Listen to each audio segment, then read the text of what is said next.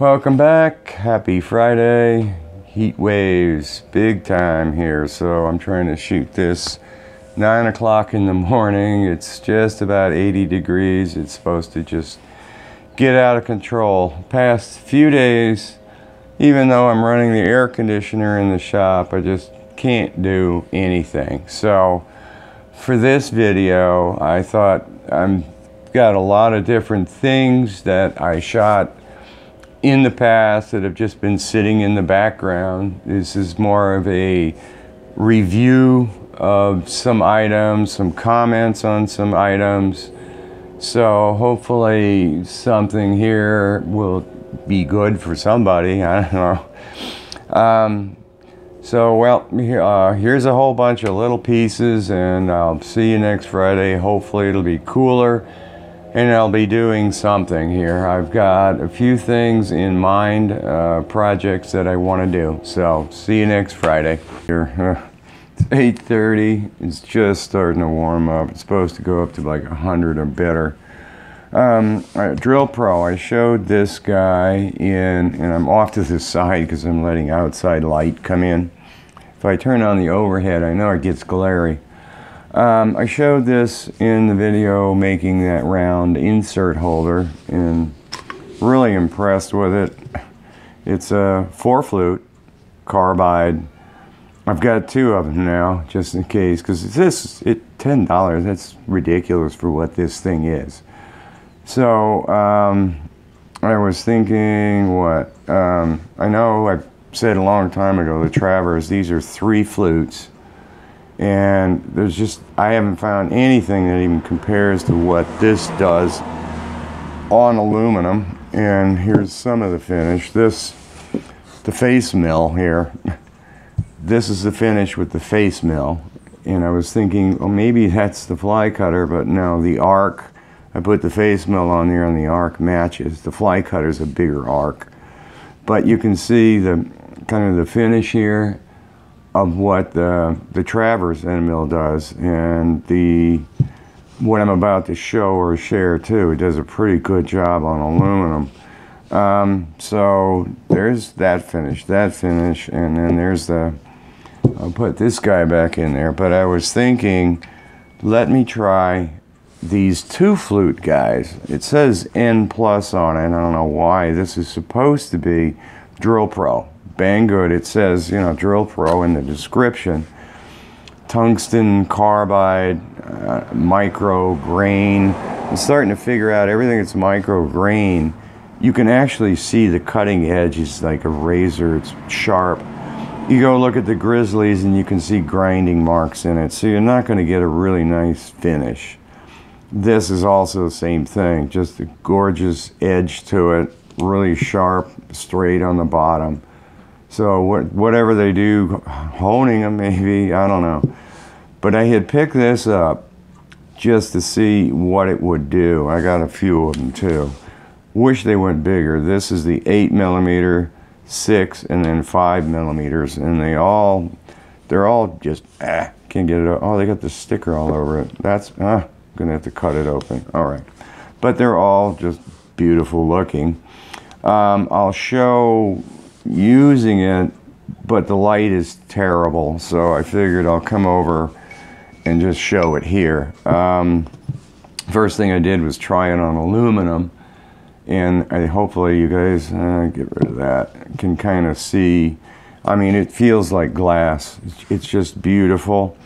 I did a face cut, and there's some kind of little funky line in here, but all in all, I mean, these guys on aluminum did a really nice job.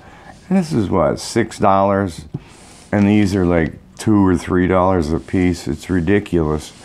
But I really wanted to try it on steel, and again, this guy performed just like this guy. You'll see there's a lot more smoke for some reason doing it, but just an incredible finish. So I've ordered, between this and this, I've ordered everything. So just to have, because it's so ridiculously cheap.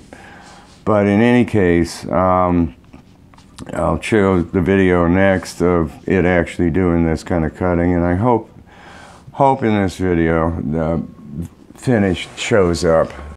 Alright, I'm not sure if the camera can see the finish, but I'll wind up taking it out. I have the power feed engaged there, so let's see where it's going to happen. And stop it there. Bring it down and turn this to engage it. Figured I'll just try it on aluminum first, see what happens. Take that off and maybe angle the light around differently. Okay, so let's give it some speed here. See what it's gonna do. Oof. Okay, that's I don't know how much of a cut that is, but wow. Let me go deeper.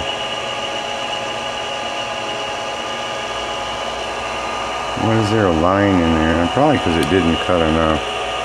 Alright, take it down like 3 thousandths or something here. Looks like a pretty good finish, I think. Reverse it. And then I'll take it out and see.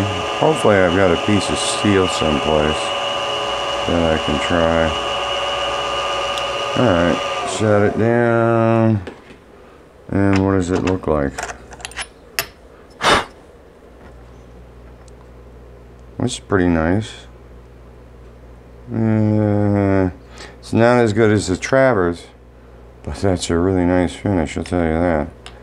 I wonder what happens if I try doing some facing with it. Let's try that. Bring it in. And I guess I got to bring it down a whole bunch here. See if there's going to be chatter or anything. Oops, light moved. Alright, and some speed.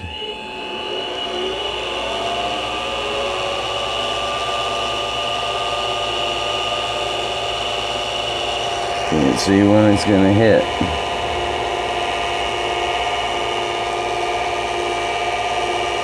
Should be any second. There it is. Alright, get that out of there. And you go down a bunch more. And take it back and see what it does. Whoa, that looks pretty darn nice.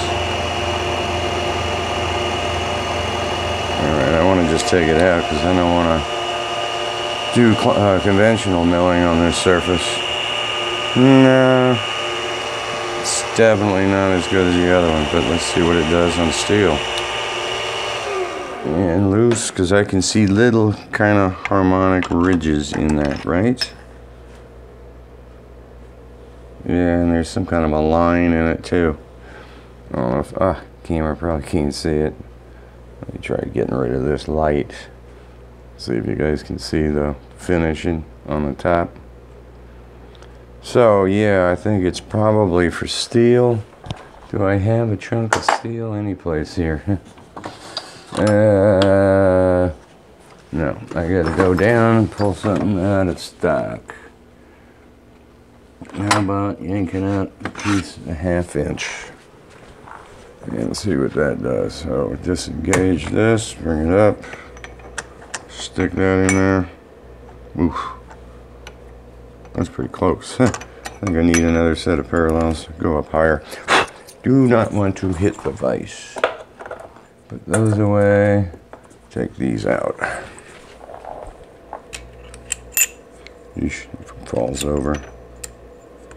Alright, come on. Get that in there. Get that in there. And I want to bring it back. Down, over, up, down, over, across. Oops, wrong way. Alright. I wonder if I need cutting oil on this or not. Probably. So get it off. Bring the light in a bit so I can see it. If I angle it that way, maybe you guys can see it. Where'd the oil go? Somebody stole the oil. There it is. I'm suspecting this is going to do a killer job on 1018. Alright, so you go to some place where it won't knock down. And speed, we're ready to go, I guess.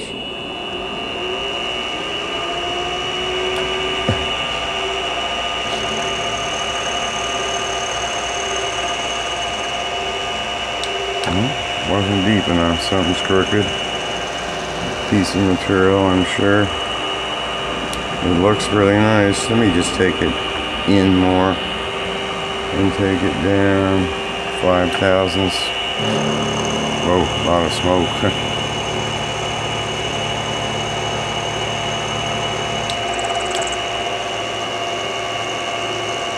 Yep, that's nice looking finish.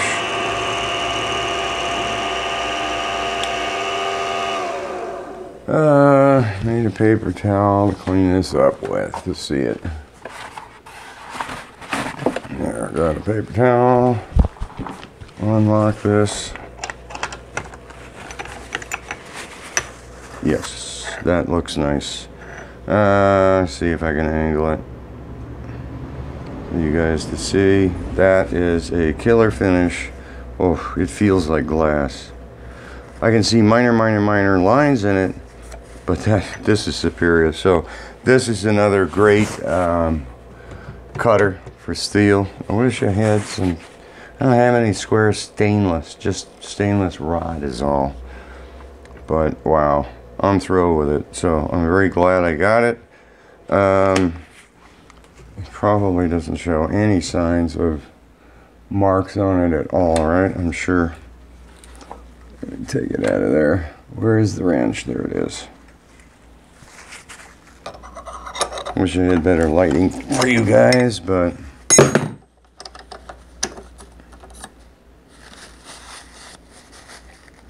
nothing.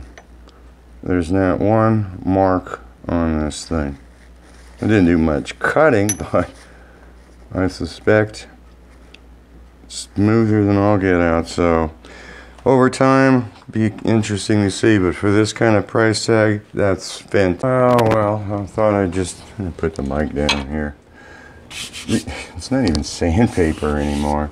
Regular sanding belts, if you try putting metal on there, it just wears it out real fast. This went through a few things. It went through the mini mill belt drive upgrade, those plates, 2 plates, and that took a lot off of it. So I thought I'd try an experiment here. This was Amazon, and it says metal grinding zirconia. I don't know, 4x3. This is 120 grit. I wanted to get something coarser than that, but I want to see. It was like $15 for 3 of them. I'm hoping this lasts a lot longer on metal. So let me get it mounted up, and then we can test it out. All right, it's on there. Fits nicely. That is pretty coarse feeling. So this is just that plate I showed in the video. It's kind of gotten scratched up. Oh yeah, I guess putting the motor on top of it. But let's see what this does. Huh?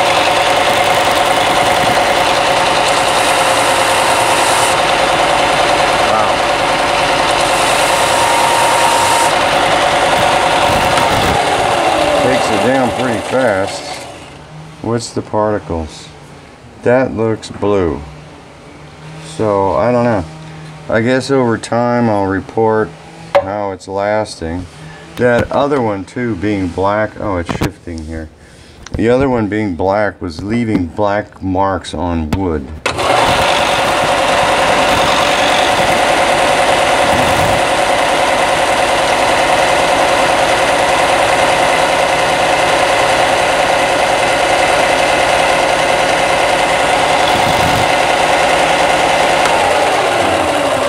That looks pretty centered up. I don't know why it shifted. All the other belts didn't have a problem. So nice mess on my bench here, but so like I said, I'll let people know how this thing kind of works out. Usually when I see people grinding metal, it's a green belt, so I don't know. And stuff here, working on the mill. I'm pretty sure I know what this is. Banggood. Yep, it is. Whoa, that's way bigger than I thought it was going to be. It's a lot wider. What happened? Oh, just a nut came loose inside. But, oh, that looks pretty good. Because the other one that came with the Delta grinder started wearing out. Most of the diamond stuff was gone from it. So I figured, you know, this is like $2 or $3. I can't believe it took that long to get it, though. This is like 6 weeks. It looks pretty good. You know, it should do the job. So if you guys want to get one of these things, go for it. And the other thing, I'm pretty sure I know what is, because I had an idea on to do something with a chuck, and this should be the chuck, right? Yep, it sure is. Nice. This too was just a few dollars. So ordered it. How do you open it? Gotta cut it open. Boy, I've never seen such nice packaging, I guess, for just a little item, but wow. Yeah, that looks like that's pretty good. Make an arbor for this guy. Yeah, not bad. Be interesting to see what the run out is on it. I have a feeling it shouldn't be too bad. Because on the mill, there's a lot of times where I need to hold a small drill bit, real small stuff, and it just does not fit in a collet. So I'm figuring make an arbor, and I'll show when I'm done, make an arbor that fits on this. Ooh, one tooth is, springs. Probably just needs cleanup. Make an arbor, then I can have a 1/2 inch, just shove that in there. And this should be able to hold all of the different size drill bits, and being keyless is nice too. It looks like it's really good quality. So it just looks like I need to clean it up a little, oil it, and check it out. But I don't know what size this is. It should, being from Banggood, that's got to be metric. Yeah, there's just a plate down in there that's pushing on all the pieces. So alright, so I guess I'll show you guys this and the run out and how it comes out. I'm not sure what to say about this stuff. I'm always looking on YouTube and different places for some way of, you know, kind of anodizing or changing the color of aluminum and steel.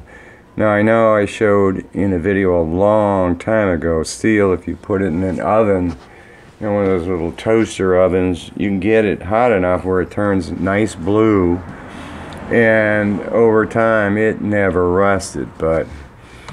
And this Amazon, $10 and change.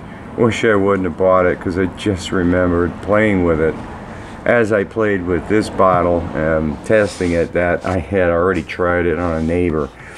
My neighbor needed some gun work done, so I did it on the mill, and it left, you know, the shiny finish. It was aluminum that I was working on. And this is pretty much so for guns. Touch-up is what they advertise it as. I'm not sure who's got an aluminum gun, but I'm sure it's out there. In one video, I swear they got to be selling people out, because the guy had a pistol, and it is for touch-up. It says it on it too. Yeah, touch-up, scratched and marred areas quickly. So yeah, he had a gun, and it had a scratch in it, and put it on there, and you couldn't really tell because the camera's not that close, but it looked okay. So, and I had already played with it. You know, my neighbor lent me the bottle to just mess with, and yeah, it's a failure to me, my opinion. But I bought it. It came, you know, nice packaging and stuff like that. So, aluminum black, metal finish, keep out of reach of children, blah, blah, blah. But, I picked up something out of the junk drawer. It had one of my super shiny finishes on it, and dunked it in acetone, did everything. I'm wearing gloves to make absolutely sure there's no grease. You apply it with a Q-tip, and it just kind of runs off, and did do some spots, and I don't know why it did some spots and others just completely untouched. So I'm figuring, oh, scratches, it probably wants a matte finish. So I put this back in the lathe, Scotch-Brite, to get it all kind of evenly matte finish, and this is what it is. How close can I get with it so everybody can kind of see? I mean, it's a blotchy, dull finish. It's not shiny. I'm not sure if there's anything I could do. Does it still come off? No. So it's on there, and I understand it should scratch off easily. No, I can't scratch it with my fingernail at least. But it's a terrible looking finish. And it comes off really easy if you hit it with Scotch-Brite, because yeah, I had originally did the shiny surface, and then Scotch-Brite, it like comes right off. So to me, this is not something that I would use. I mean, if I was going to probably fix a scratch, black magic marker, I don't know. What does a marker do anyway? Sharpie? I'm curious. So, my advice, my opinion, this is not worth buying. Because I've done this on furniture and stuff to fix scratches. Oh, this does a better finish. It's more consistent. So, if you want to fix your gun, here you go, maybe. Just wipe it right off, huh? Yeah, that wiped it off too soon. Should have let it set. Let's try it again. But yeah, I've had some furniture that my daughter wanted from a thrift store. It's pretty thrashed up. And you just use this and boom, you know, it fixes it right up. Does this come off? Just wipe it. It's not on the cloth or the paper towel. Shinier finish. Can I really wipe it off? Yeah, a little bit comes off. But $10 or a Sharpie. So that's my opinion and review on Birchwood KC aluminum black. I'm trying an experiment here with a teeny little tripod. I guess you can kind of see one leg of it. I can't get it out of the way, but alright, okay, because I'm having a hard time showing finishes. This was that part where the cutter, the round cutter, did, and this is the one where you saw it in the video. That went pretty deep. Can I stand it up? Yep. So, and this is the Birchwood or whatever aluminum black, which does a terrible job. And here's the cutter. Let's see what that looks like, huh? Nice dirt. I don't know what this looks like until I download it and get a look at it on my computer. And what else did I have? I don't know if I showed that. General finishes. This is done on the drill press with the Scotch-Brite. Kind of what it looks like. Not bad. Hope my fingers look good. Oh, and this is the sander finish. Oh, it's got a reflection, seeing the camera in it. Okay, sanding finish, and this is generally the finish I get on 1018 using the CNC X-axis drive on the lathe. Found a sweet spot for speeds and feeds, and then there's aluminum. Completely different speed and feed. So there was so much for this experiment. I hope it comes out good. Boy, I'll tell you, having this stand always set up makes it so nice to check things out. But this is a pair of Starrett V blocks. They're supposed to be matched. They both have the same serial number on them, which is, if I can angle it, 0364, and this one also 0364. I'm wondering what side's supposed to be parallel, because I'm sure not seeing it here. Turn it on, zeroed out, and if I walk it back and forth, there's down 3/10, 4/10, 5/10, If I go back, 0 again, almost 0. No, there's 0. If I go to the other side of it, down 7/10, 8, 9. There's a 1,000th off. If I go back, I still have the 0, pretty much. There's the 0. So that's pretty crooked. And this is the match pair. If I put him on there, down 2,000ths. That is crazy. Yeah, that's down 2,000ths, almost 3. So I've tried all the sides on this thing. There isn't anything here that's, as far as I'm concerned, a matched pair. LS Starrett. They don't look like they're worn or damaged at all. At the surfaces, you still see the nice grinding on both of them here. Because that's the original grind. Where's the other side? There it is. That's the original grind. There's a little bit of discoloration there. And, oh, yeah. Ooh, there's a dent in this. I don't know if that's high or not. I have to run that on some sandpaper. Yeah, there's some dents in here, too. So that could be affecting it. A couple of thousandths. It feels like a dent and not something poking out, but... So, cool stand, I'll tell you that. Just screwing around here trying to see, to get rid of reflections, you put something black so the camera reflects into that. This guy is pretty cool though. I mean, because when you turn it on, 0's out, doesn't matter the height, so you've got a good reference. I'm down 1/10 on that side. Coming back over, I'm side to side, 0. So go to the front. This is pretty flat. The back is what's off over here. I'm up 2/10, just over here. Yeah, go 3/10. So just, 4/10. Just got a little bit of a high spot back in here to get rid of. It's nice that this thing's repeatable. You go right back here and it's back on 0. Yeah, no sooner than I say that it moves. But, like, wow. So, 4/10 was somewhere over here.